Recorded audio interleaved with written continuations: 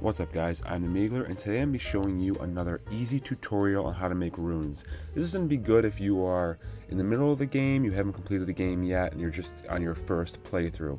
So what you're going to want to do is you want to go to Lenny's Rise.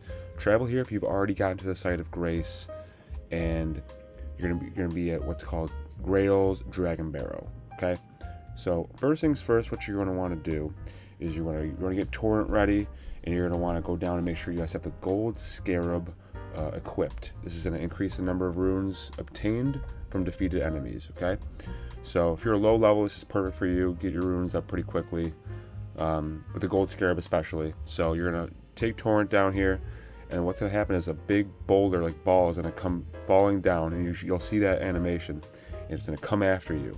Just avoid it. It'll go off the cliff, it'll fall, and it'll die. And you'll get, if you have the gold scarab on, you'll get 2,342 runes every time.